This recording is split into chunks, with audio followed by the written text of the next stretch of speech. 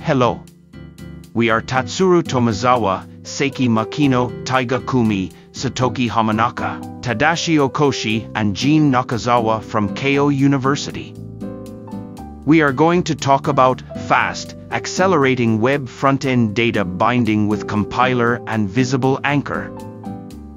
Abstract.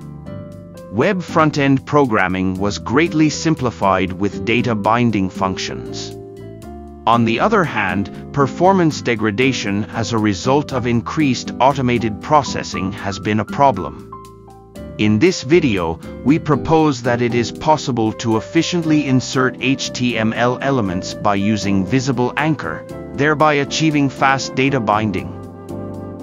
In the previous data reflection method, when reflecting JavaScript data to HTML, it was necessary to execute commands on the JavaScript side to modify the HTML each time the data was changed. In contrast, the new method of reflecting data in HTML, called data binding, references JavaScript from HTML and automatically reflects data whenever JavaScript data changes. This is achieved through the actions of frameworks and compilers. The conventional method of data binding has been to create HTML elements one by one in JavaScript and insert them into the HTML.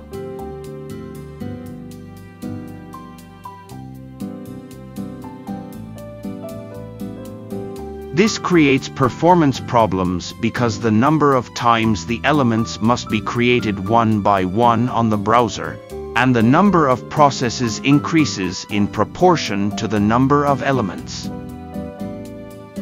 To solve this problem, we propose a method of pre-generating HTML at compile time using a technique called visible anchor. Compilation is done only once by the developer before the application is distributed, so there is no need for the user to run it in the browser. Thus, the user only needs to insert a batch of pre-generated elements in JavaScript in the browser, which greatly improves rendering speed. This is a comparison of rendering speed between React, Vue, and Svelte using the old method and FaST using the proposed method.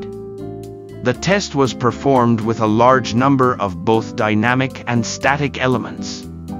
The test results show that the speed of rendering of the web page was improved very much.